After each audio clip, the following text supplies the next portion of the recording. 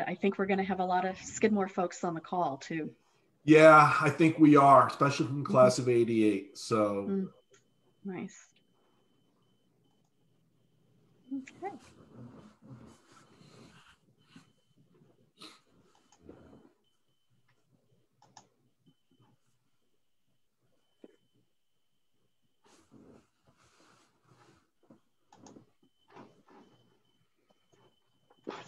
Okay, it looks like we are live on Facebook. I'm just going to hit the record button here.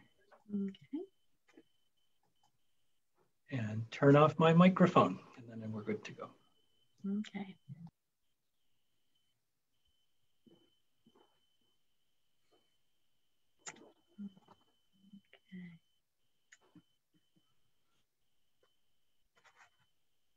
Okay.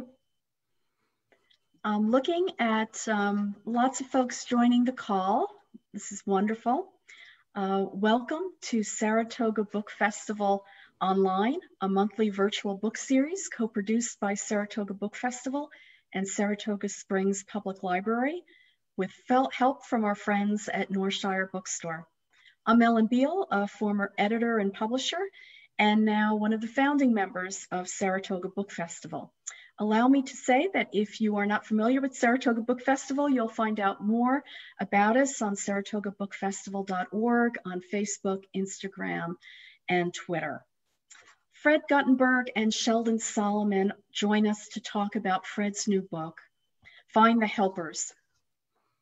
There we go. What 9/11 in Parkland taught me about recovery, purpose, and hope. Fred's book is about recovering from unbelievable grief and finding the good in humanity following the death of his dear brother Michael from pancreatic cancer after exposure to dust and chemicals at Ground Zero, and the murder of his 14-year-old daughter Jaime at Marjory Stoneman Douglas High School in Parkland, Florida. Fred describes how in the days, weeks, and months following these wrenching losses, he found new purpose. And that purpose was to tirelessly fight for effective gun control legislation. He and his wife, Jennifer, founded a nonprofit organization called Orange Ribbons for Gun Control. Fred has devoted himself to challenging the nation's laws and for working to help elect officials who share this commitment to anti-gun violence legislation. He was also a top surrogate for Joe Biden's successful presidential campaign and is now virtual touring in support of his book. The book is, I've read it, it made quite an impact on me. I can tell you that it's powerful, it's inspiring, and the overwhelming message is one of hope and how important it is for all of us to be those helpers.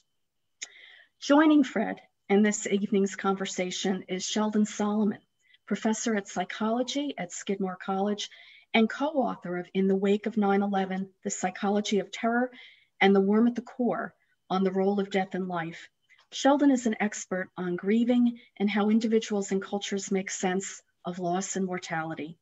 He's an American Psychological Society Fellow, a recipient of the American Psychological Association Presidential Citation, a lifetime career award by the International Society for Self and Identity, and I should say a beloved instructor at Skidmore that has who has a reputation for changing people's lives. In one of those wonderful coincidences in the universe, Fred had a class with Dr. Solomon, so I kind of feel like tonight is going to be extra special. Before we turn things over to these wonderful human beings, I just have a few housekeeping notes. We do have a chat box at the bottom of the screen. We invite you to add questions if you like, and we'll try to get to some of them at the end of the program. We also will be typing in resources for you into chat, including a link to where you'll be able to buy Fred's book at Northshire Books, should you like to do that. We're all about supporting the indies, and Northshire is a really good community neighbor. We'll also have some information about the next Saratoga Book Festival online, which is January 28th. And it will, if you want to look at it this way, I think tonight we'll feed our souls, and January 28th will actually be having a cookbook lesson with a wonderful cookbook author, Ana Frances Gass, who's written a book called The Heirloom Kitchen about all the wonderful immigrant cuisines and immigrant women who have just used food as a way to nourish their families. So we're going to be having a cooking lesson next time around. But with that, I'm going to turn this over to Fred and Sheldon. Sheldon, I turn the virtual mic over to you. Thank you, Ellen, and thank you everybody for joining us this evening. And Fred, good to see you again. You as well. Just a few minutes before this call, I was actually saying to you how I've done quite a few of these book events, but this is one that I'm really looking forward to and candidly a little more nervous about. You know, I really am. I'm looking forward to this conversation with you, especially knowing your expertise and probably some of the things you took out of the book. So thank you for doing this with me tonight. No, thank you, because this cuts both ways. Whether you remember this or not, I used to blubber back in the old days about an idea that I got from a guy named Eric Fromm, who wrote about what's supposed to happen in education. And he said, look, when you start out, you know, professors are like way up here and students are kind of way below. Not because the professors are innately superior, but because they just know a bit more by virtue of time and experience. But if everything's working out, you know, over time, that gulf should diminish a bit till you get to the point where we're approximately equal. But it gets even better than that, because if it keeps going, then the students are going to end up teaching the teachers. And I find this an exquisite moment to be in a position where after decades ago, I was the teacher. Tonight, you're the teacher, because I can say with great confidence from the work that I do that your experiences in life have put you in a position to not only have written a very fine book, but to be in a position to, at the risk of sounding histrionic, to actually do something to nudge humanity in a productive direction. And so thank you. Very exciting, and hopefully just the beginning of an exchange of ideas and, more importantly, direct action. So let's, if it's okay, just trot through some of the highlights of the book. And then I'll ask you at the end where things stand now from your perspective. The book starts out with some extraordinary points. One of my favorite phrases in the book is when you write that grief is love with no place to go. And it's a great point, and one that needs to be reiterated, because if you didn't love so much, then grief might be inconsequential.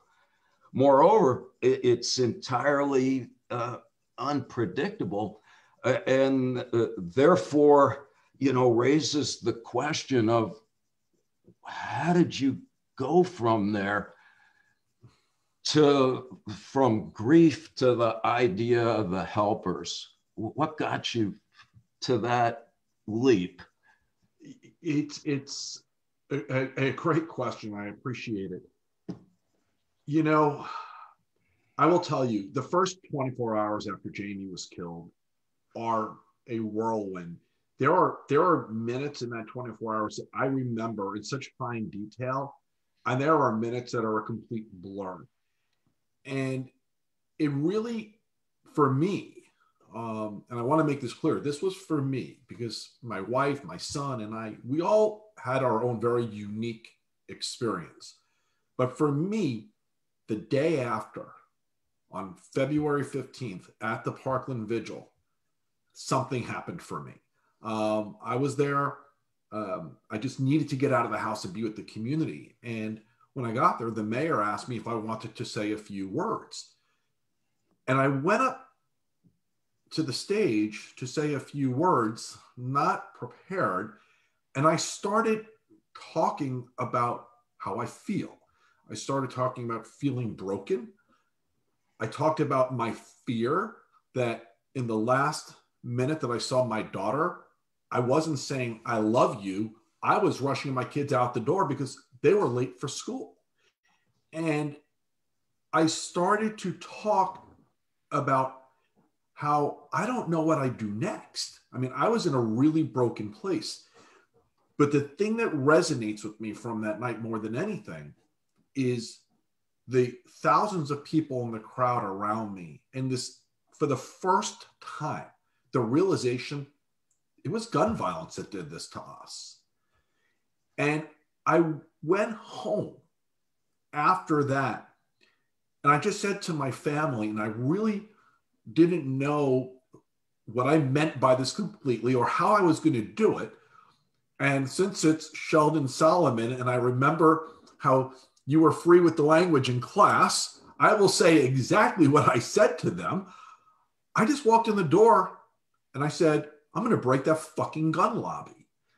I didn't know what that meant. I didn't know how, but I knew I had a purpose that I couldn't let go of. From that point forward, there was a real evolution because only 6 days later, I think, there was the CNN town hall. And it was my first chance to confront somebody who I believe failed. And I believed all of these people who failed are the reason people are dying of gun violence, like my daughter. And so I confronted Marco Rubio. Shortly after that, a few days later, I got a phone call from the person who's going to be the next president of the United States. And he is a man who understands grief. He's been through some of the most horrific types of grief. It was such an amazing call because there was no time limit on it. We probably spent about 45 minutes on the phone. He wanted to know about me, about my wife, about my son, and about my daughter, and that's her behind me. He wanted to know how everyone was doing, and he wanted to know if I knew what I would be doing, what my plan was. And that phone call led to a conversation on mission and purpose, which has formed the foundation of my life since. I'll say this, I'm not sure if there's a right way to grieve or a wrong way to grieve. What I know is, and the only person who ever said this to me was Biden, we all grieve differently. And he instructed me to be aware of that so that as my family and I go forward, we could grieve differently, but be supportive of one another, because too many families come apart after moments like this. And so I had this weird thing because for me, I knew I had only one thing that could carry me forward, and it was to take on this mission. But at the same time, I had a family who desperately wanted privacy. So I had to balance that out. And it's been a process over the past 2.5 years of doing that. Yeah, but really important points that I'll second, not by virtue of my knowledge, but living in the same household as my wife, Maureen, who's a grief and bereavement counselor, and who makes the same point that is very essential. We do not grieve in the same fashion. It's imperative that we recognize that, lest we misunderstand somebody else's way of managing their own reactions to tragedies with a deviation from our own expectations. And one of the things that I found quite magnificent about the book is the way that you described everybody in your family, who I would describe, they're all helpers and they're all heroes and they're all humans in the best sense of the word, So can we go back there? Because I felt like really powerful was the way you went from helping to hoping to heroes to humans. And I thought it was a magnificent progression. And so for the folks that are not maybe intimately familiar with the book, where's the helper's notion come from? You know, the helper's notion for me came later on in the writing. When I was planning Jaime's funeral, the funeral director handed me a journal and he said, I want you to have this. Have you ever journaled before? I said, no, I haven't. He goes, promise me you'll start. He goes, I think it'll be good for you. And so I started journaling. And you take that combined with basically me writing every emotion I was having on Twitter, writing became cathartic for me.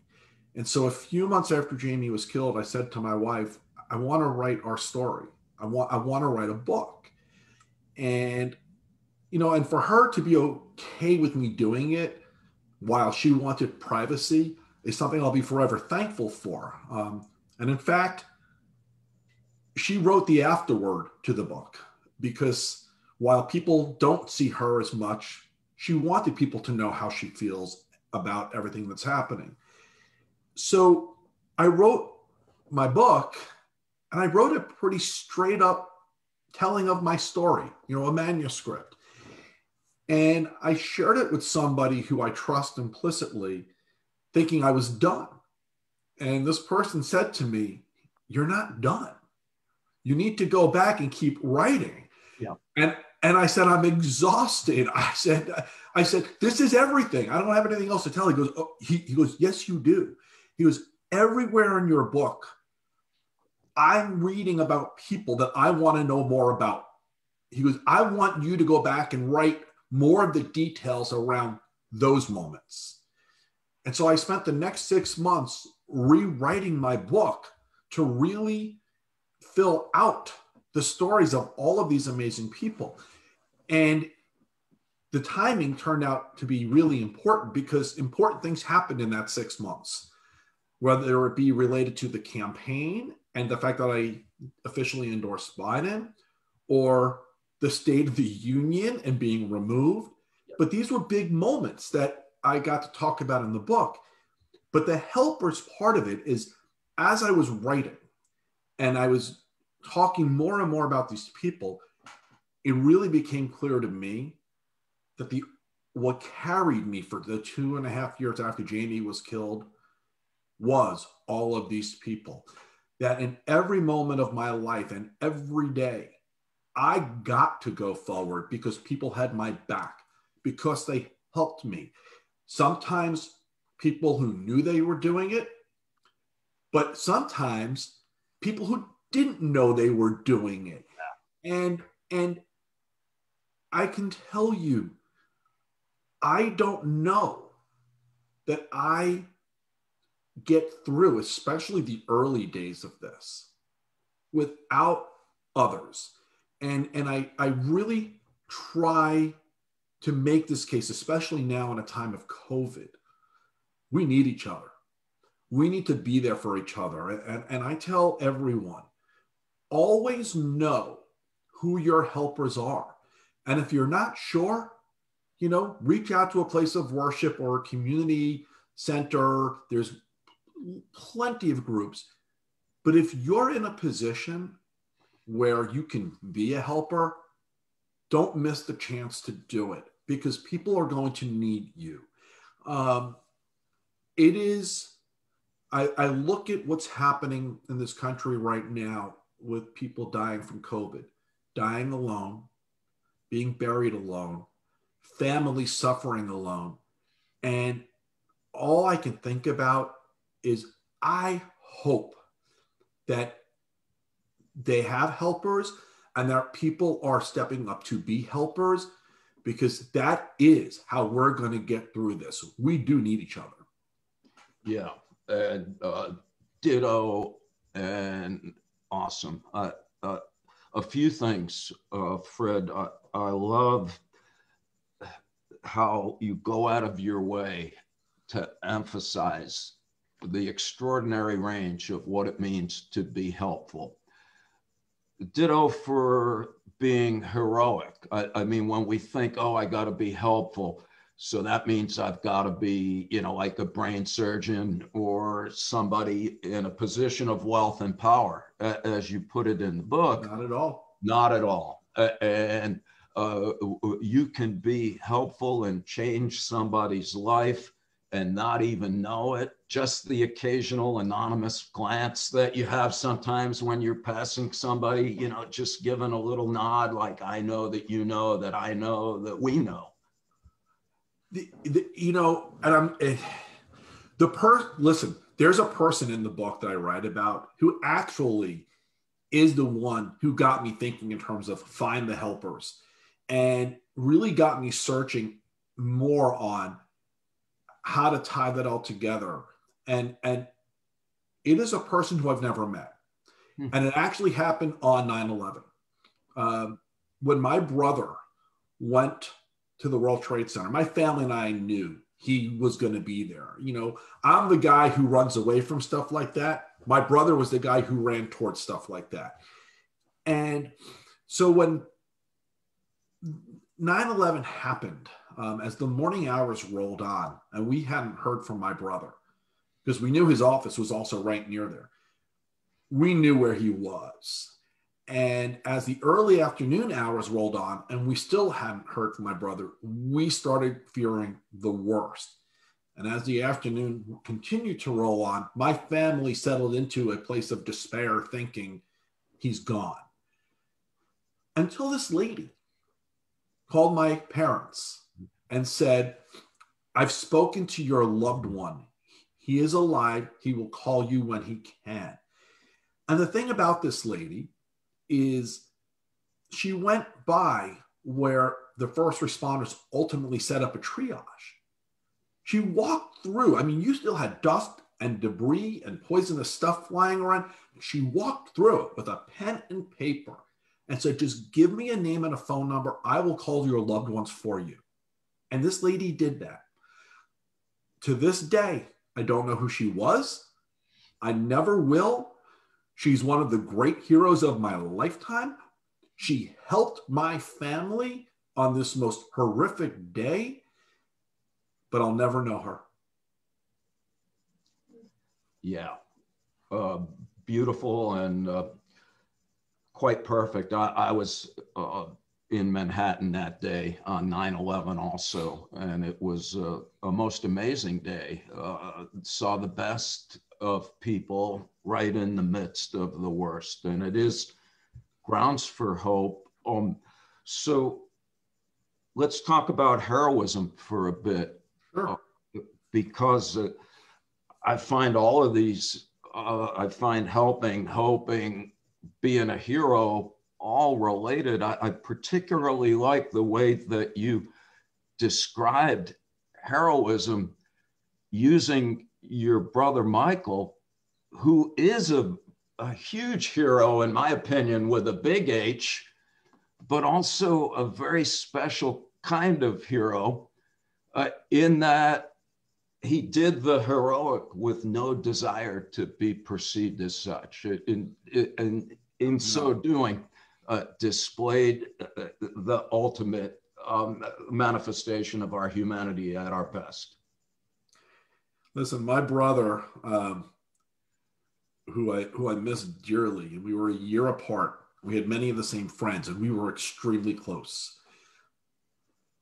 The only real argument that we had in our adult lives was over my belief that the defining part of his adult life was 9/11. And it was me. I wanted to do more to honor people like my brother who survived on 9/11, but maybe weren't being paid as much attention to. And so I started reaching out to the memorial because I wanted them to do a better job of highlighting those who survived, who have been sick, and maybe went and died years later. They're not on the wall, but they died because of 9/11. And my brother used to get really annoyed at me for using his name as part of that process. Yeah. Because he didn't want 9/11 to be his defining moment. For him, what defined his adult life was the teaching and mentoring he did of other doctors. That's what he wanted to be known for. He was so humble. And the crazy thing is, as humble as he was, if there was another 9/11, he'd be the first one running back in, in spite of what he went through the first time. And I think, genuine heroes, I think that's probably people who are amazing. They don't need to shout it from the rooftops. Yeah. And my brother was.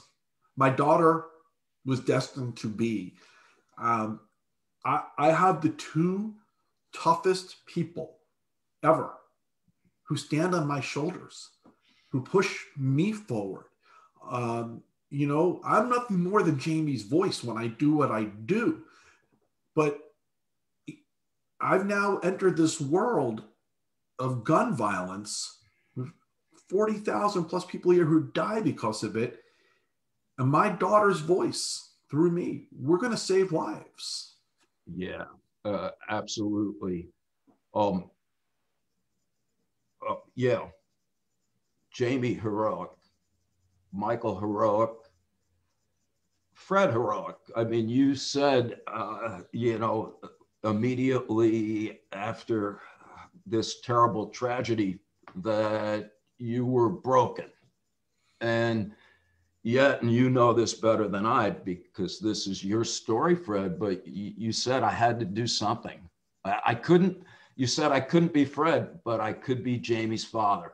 And even in the midst of, being fundamentally, arguably in a disassociated state, you couldn't do otherwise. You were a first responder. You went right back in and with, Michael and Jaime on each shoulder. And if you had a few more shoulders, I would add the rest of your family, your account of your mom as a fighter, your dad as an entrepreneur.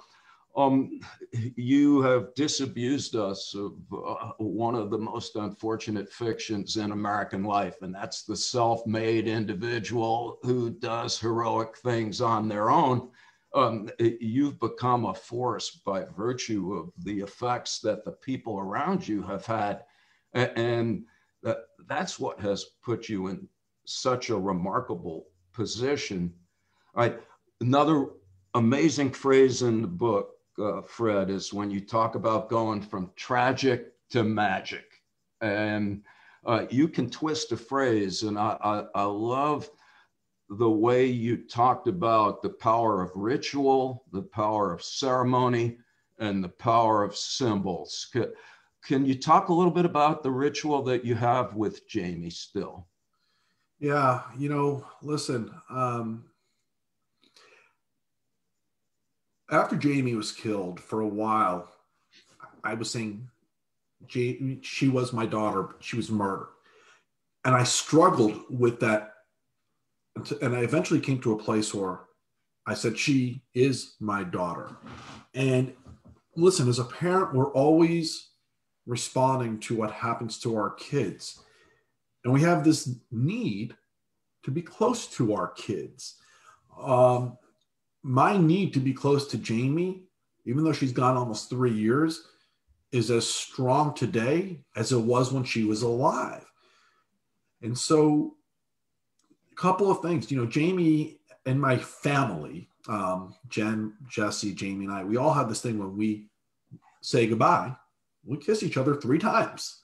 And I think the ritual you're probably talking about is when I visit Jaime at the cemetery. Yes. If people see me, they probably would think, what is that guy doing? But Jaime's stone is in the ground, and there's a bench, and I go I sit with Jaime quite regularly. We chose the spot that we did because there's a pond with a fountain out in the distance that I get to look at in a peaceful way and talk to my daughter, hoping, asking for signs, telling her what's going on. I have full-on conversations. Anyone who knows me or who's watching right now knows I use my hands for everything. And when I sit there talking to Jaime, my hands are just as active. But when I say goodbye to Jaime, I get down on my knees and I kiss her stone 3 times to say goodbye.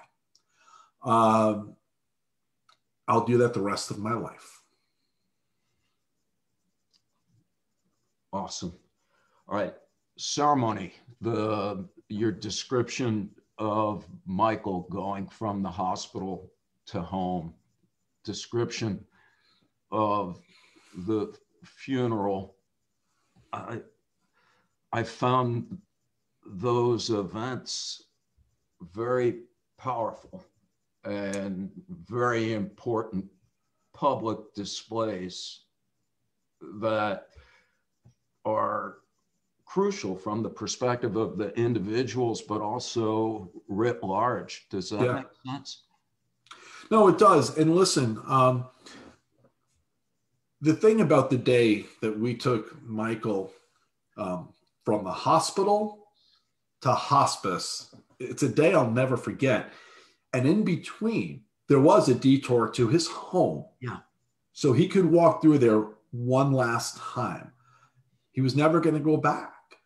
You know, what was so memorable about that day, though, is the helpers who unexpectedly showed up. Yeah.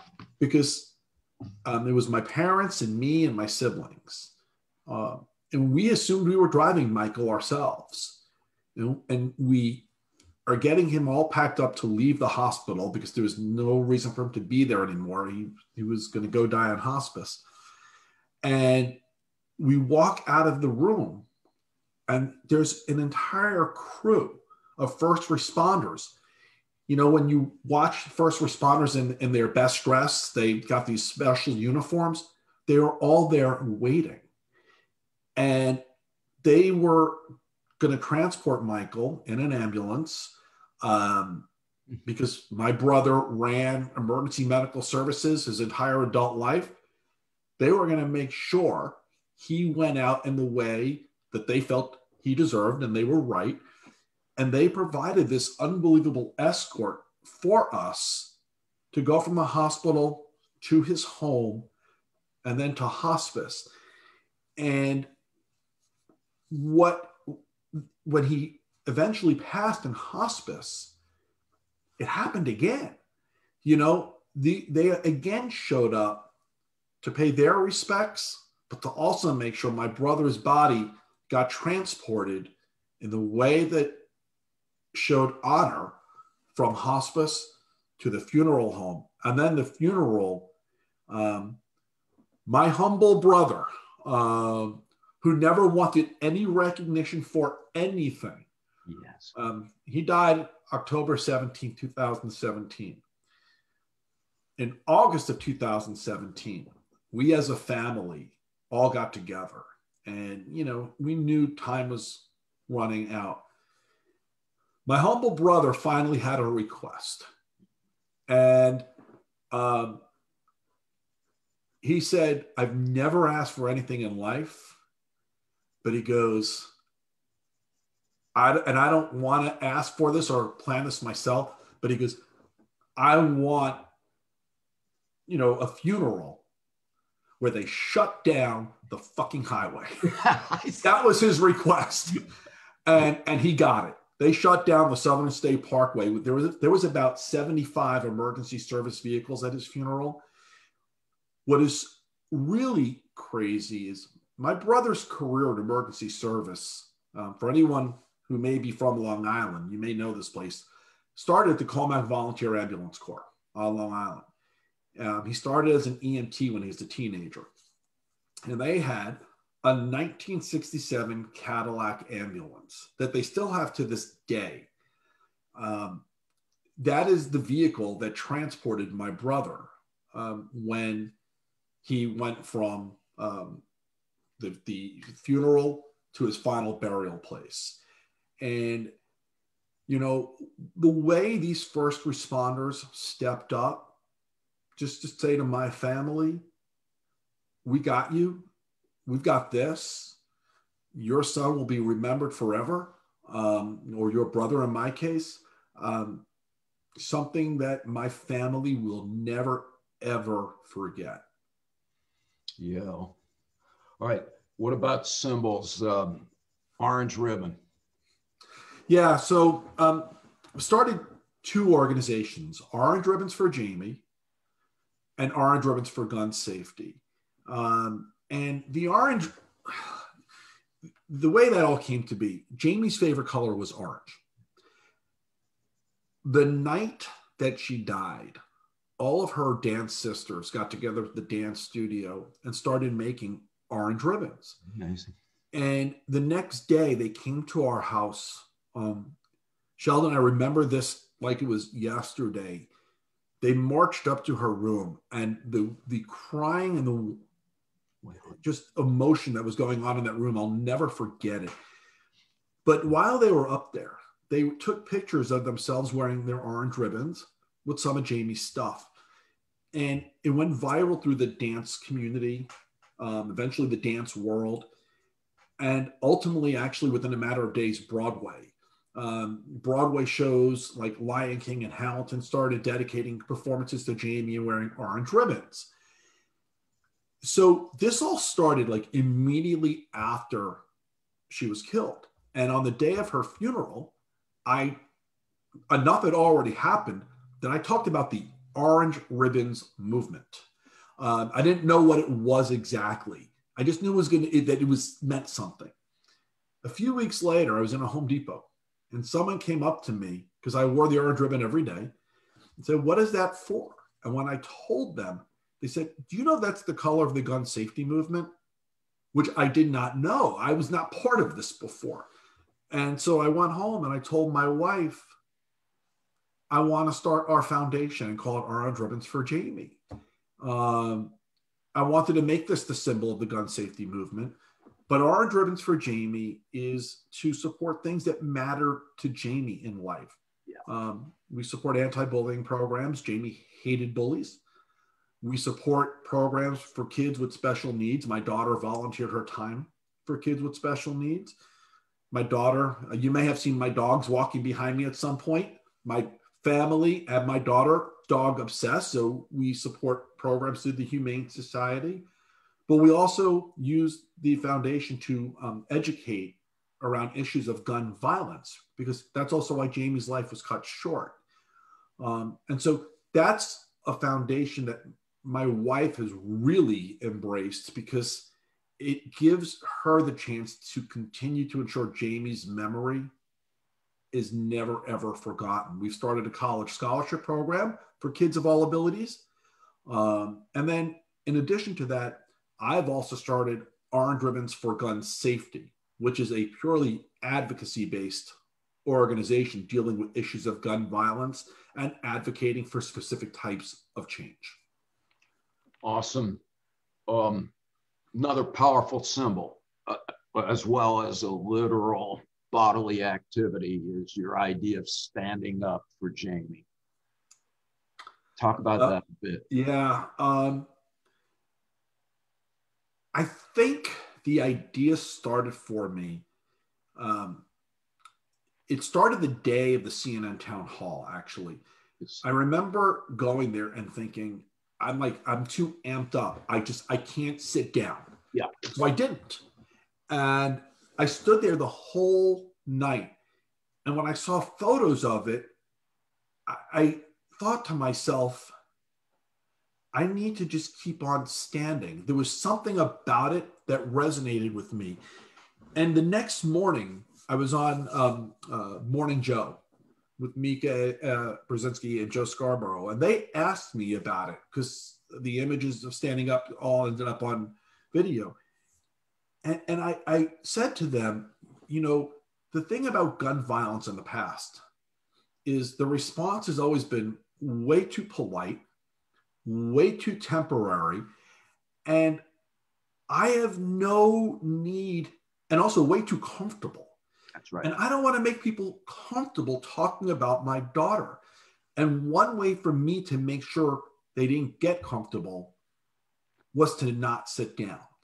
Yeah. So when I went to DC 3 weeks later for my first visit, and I'm with all these legislators, for those who haven't been to a congressman's office or a senator's office, they're by design actually very comfortable places, very comfortable chairs, usually around a coffee table where you sit down and everybody gets chummy and it's a very pleasant conversation. And it's a way to keep conversation really mild. And so I would go to these offices and they'd invite me to sit down, and I'd let them know I'm intending to stand. And I'd tell them, you could either stand with me or you could sit down, but I'm going to stand. And it just became the thing I did. I refused to sit down with everyone when talking about why my daughter died. Nobody should be comfortable about that. Nobody should feel okay with that. And so I'm not going to change my approach. And it forced legislators to have to stand and listen and absorb, or not, but it definitely resonated with a bunch. Yeah, I find it remarkable. And you had the way you presented it is very graceful. I'm going to stop us soon, Fred, and let some questions come in. But I wanted to ask you. Wow. Just two more things very quickly. One is that you mentioned now, hopefully soon to be President Biden, and he won. And that's not the grounds for my reservations. We'll talk about that another day. But I do want to encourage folks that are listening to read the book because it's fantastic. But I love the way you describe your interactions with politicians. It was uplifting to find that they're not all scoundrels. And that's awesome. I also really liked the progression of your description of your interaction with Joe Biden, culminating in your endorsing his candidacy for president. And I like in your account that you just said more than anything, he's trustworthy. And I just thought that was a nice point.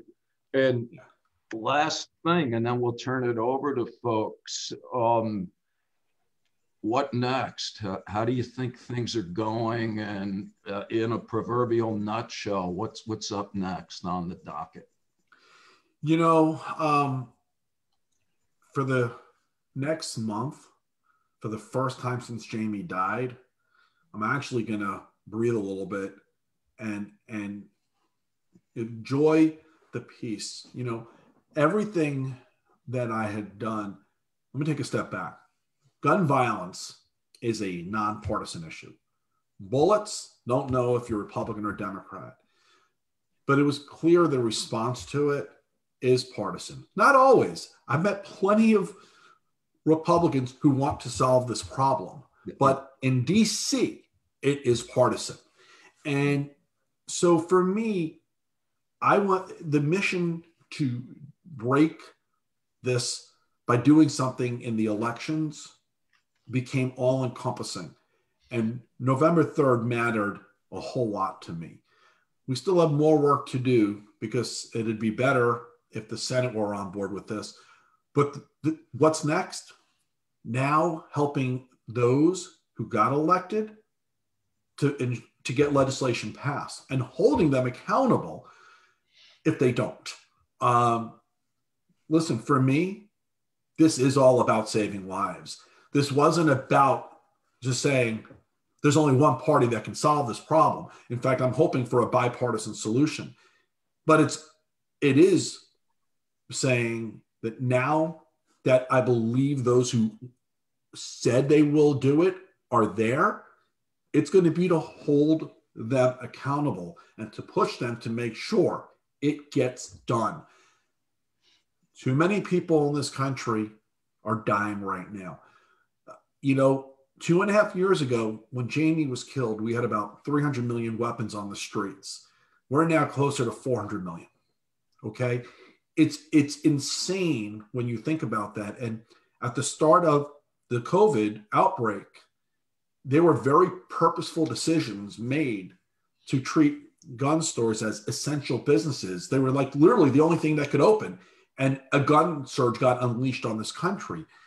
Why that matters is you have a lot of first-time gun owners who I don't think are going to use their weapons on someone else, but economic despair, they may turn and use it on themselves. And so we need to deal with the reality of these weapons that are out there. And we need a real national response to do it.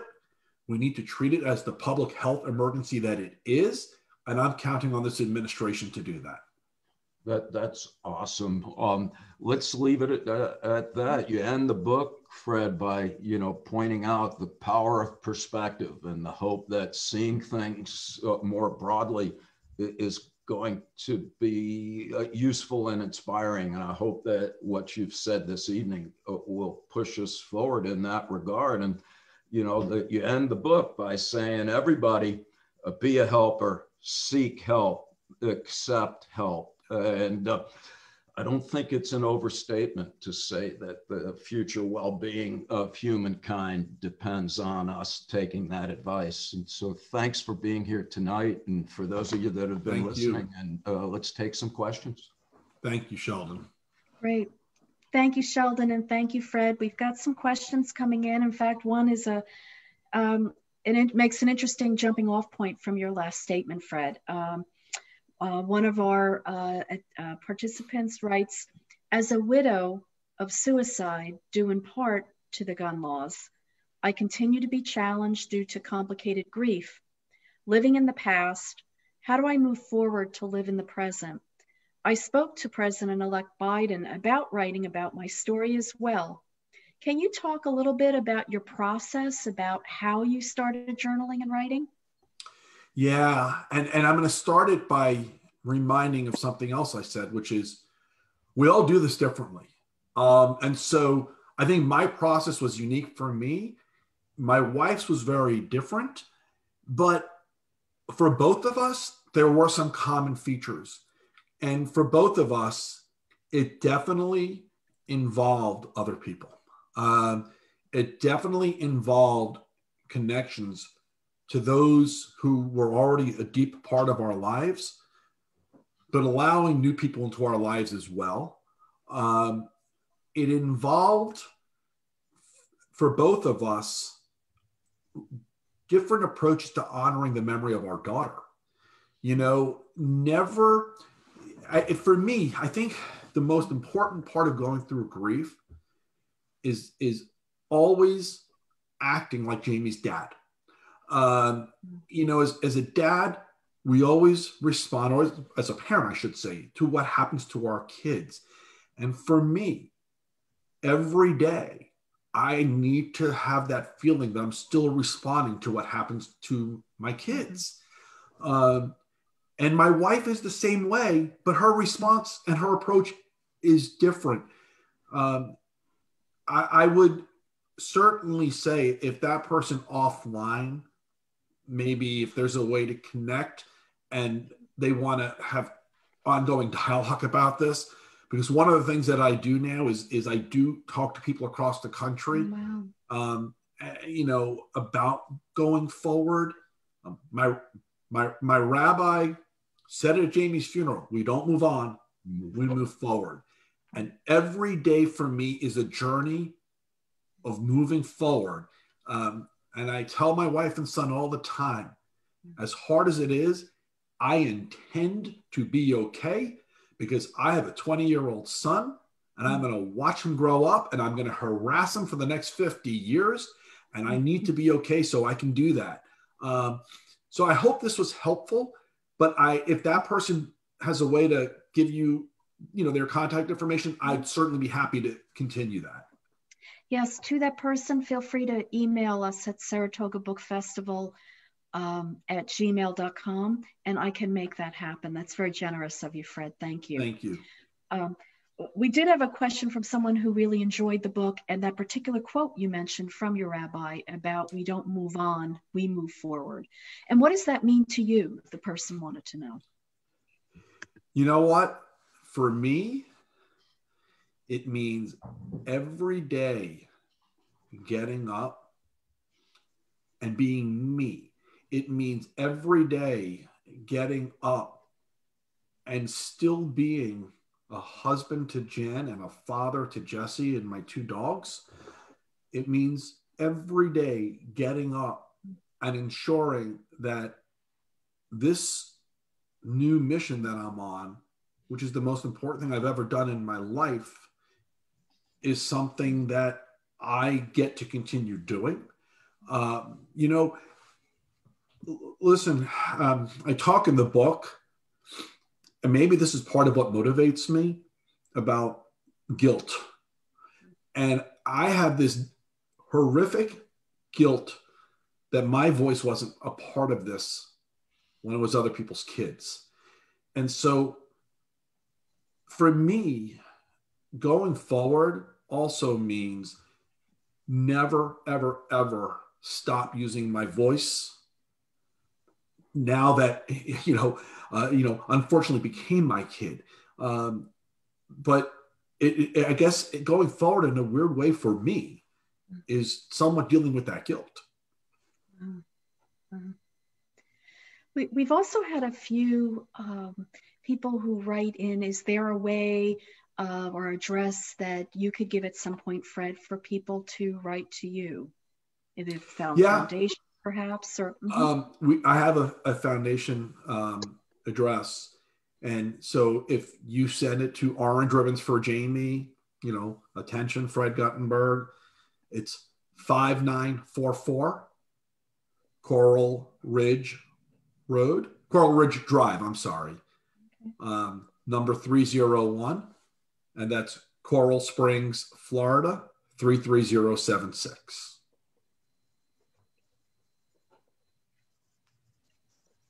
Okay.